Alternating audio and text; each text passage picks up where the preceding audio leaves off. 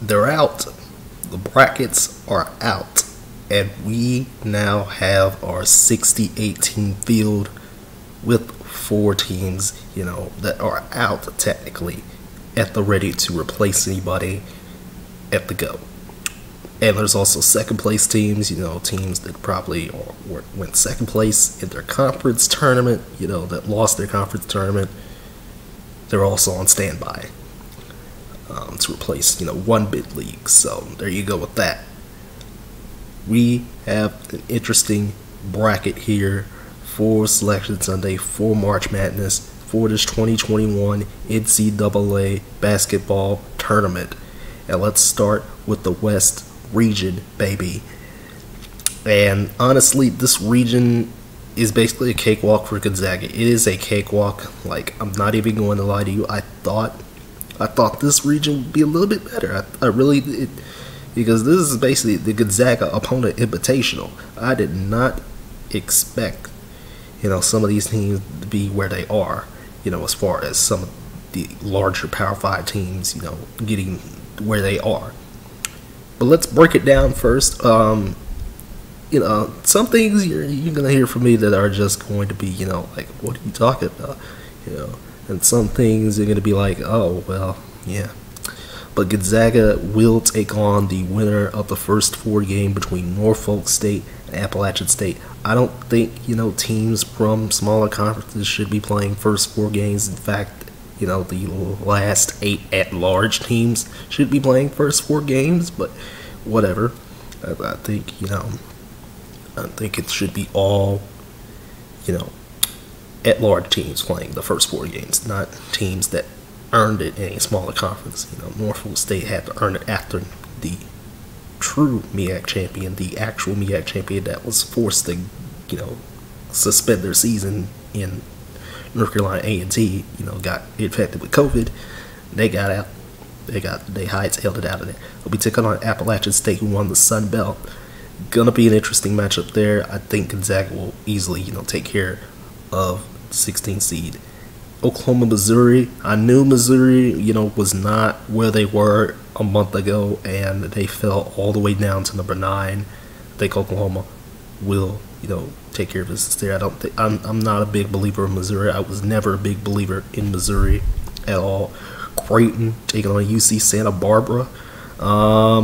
Creighton's been they've been kind of weird, honestly. I'm not gonna lie to you.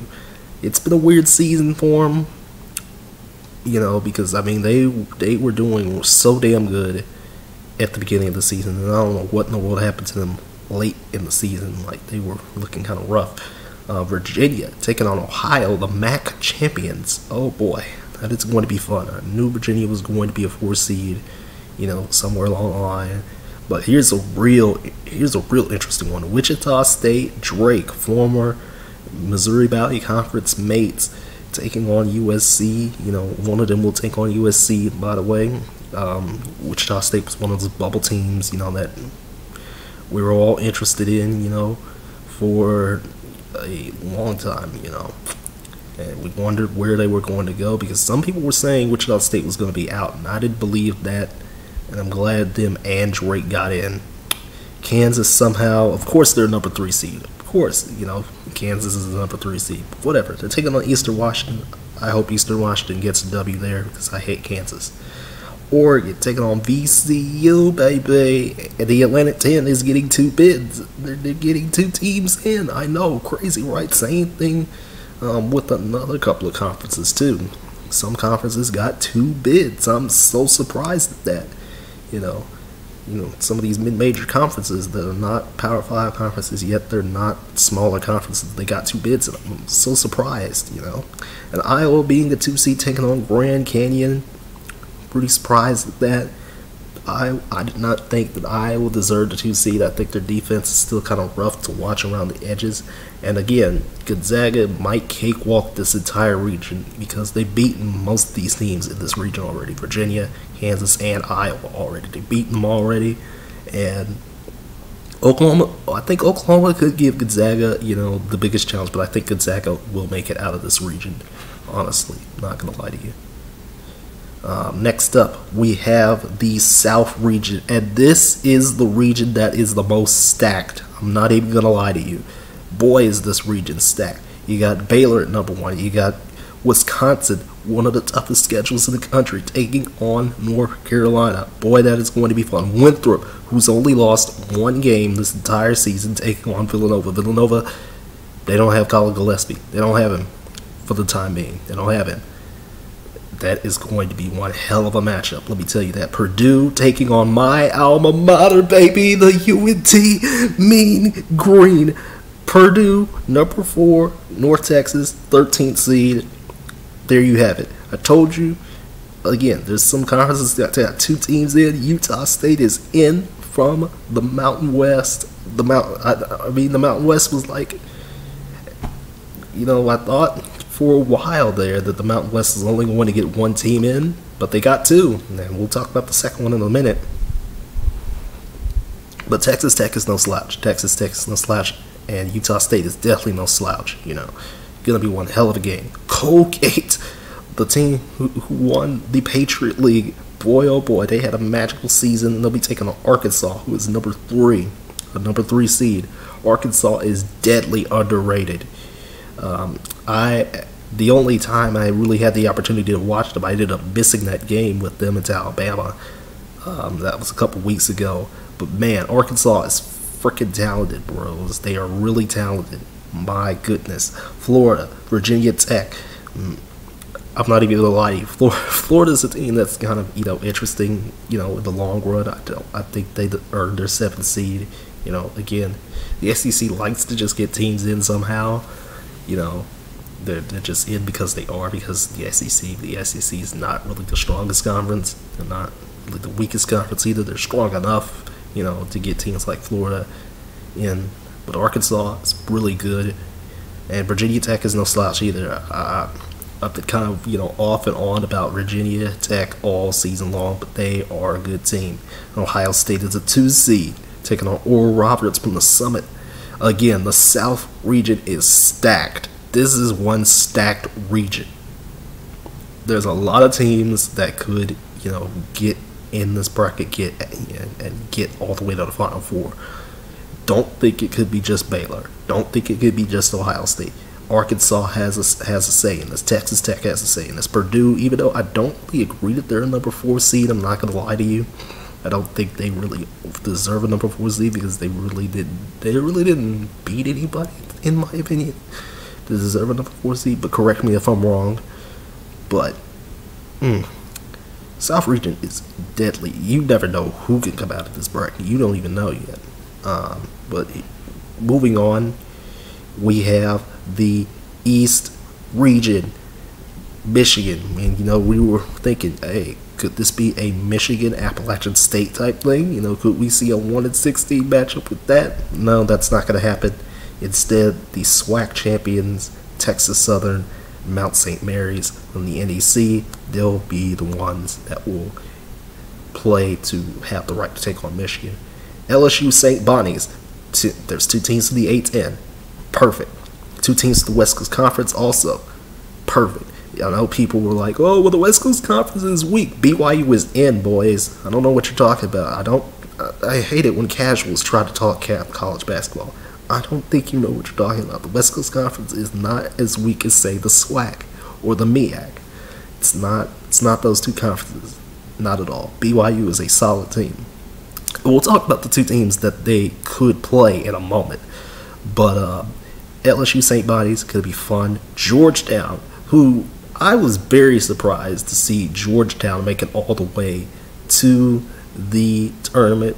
They won the Big East tournament, and then they somehow got themselves entangled with Colorado. I don't know how they got it here, but man. Florida State, as I expected, I was saying this a month ago, and I'll say it again. They got a 4 seed. They'll be taking on UNC Greensboro.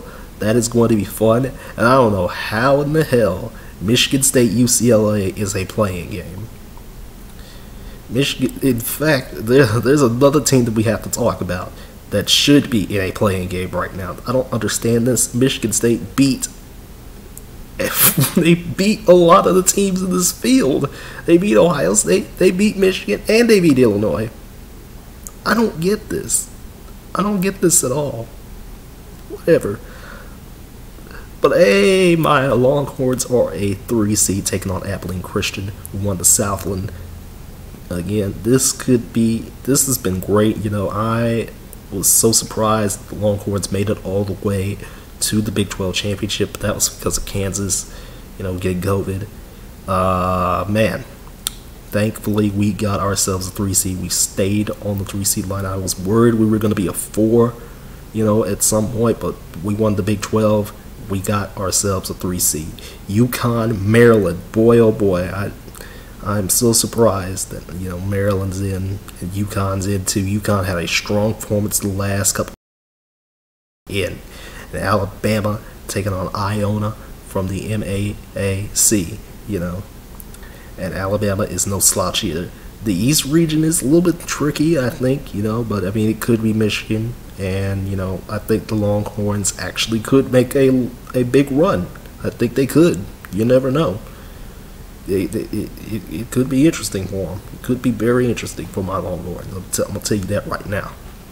I think we can make it, you know, pretty far in this tournament.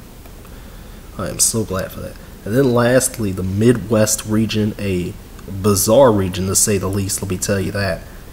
You got Illinois as the number 1 seed, which I expected. You know, I expected there to be 2 Big Ten teams to be number 1 seeds. They're taking on Drexel. Then that 8-9 matchup is going to be pretty sweet. Loyola, Chicago, Georgia Tech, going to be fun. Tennessee, who I'm not pretty high on. Not particularly high on Tennessee at all.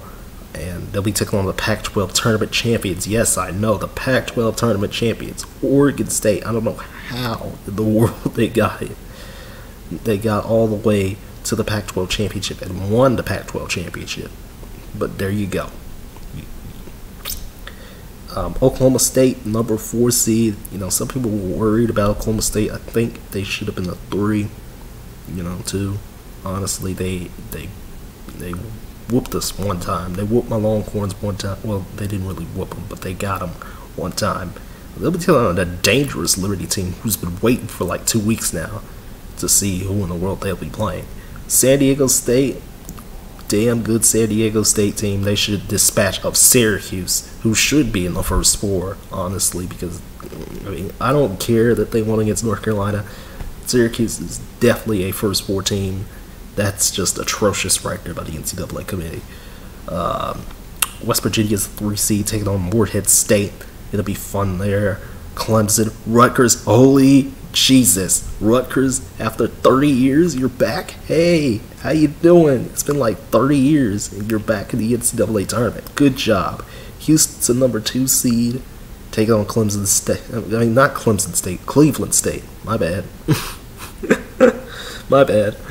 But the last 4 teams that were out, Colorado State, Louisville, St. Louis, you know, and I forgot the other one. Hold up. I forgot the other one. What's the other team that was out? Real quick. I'd like to know who that last one. Because it was Louisville, who only played 20 games. St. Louis, who only played 20 games. Yes, Ole Miss. Yeah, Ole Miss. But Michigan State, UCLA, Wichita State, and Drake were the last 4 in. Again, I don't believe, you know. I mean, UCLA kind of fell off. They were doing so good during the season, but then they just kind of fell off and stuff like that. Michigan State has the wins there. I don't understand why Syracuse isn't in the last 4.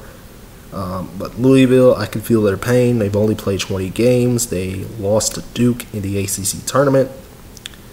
Colorado State's been on the bubble the entire year, so, you know, we all thought that the Mountain West is only going to get 1 team in, but they got 2, so there's that. And St. Louis also had the same problems. They only had 20 games as well. Ole Miss is a tricky one because I didn't really care for Ole Miss at all this season, but I mean, they got some big victories. Ole Miss did. They really got some big victories against Missouri, who I don't think is where they should be. But yeah, there's the tournament. The brackets are there. No Duke, no Kentucky. That is good stuff right there. That is good stuff. I'm loving that. But who do I think will come out? Look, I want to say it's going to be Gonzaga versus Baylor in the national championship. I really want it. But you never know what can happen. And again, those last 4 teams that weren't selected, they'll be number 1 seeds in the NIT, and we'll be seeing what in the world is going to happen, because there's going to be things that are going to get adjusted. There's going to be things that are going to get crazy. So the entire bracket is out, and I am ready, baby. Are you ready? Because I am. I want to break down the entire bracket instead of doing it in like 5 separate videos. But yeah, the bracket's out. Go fill out your brackets, and let's do this, baby. Let's do this. March Madness is here. I'll see you guys next time, which will be tomorrow.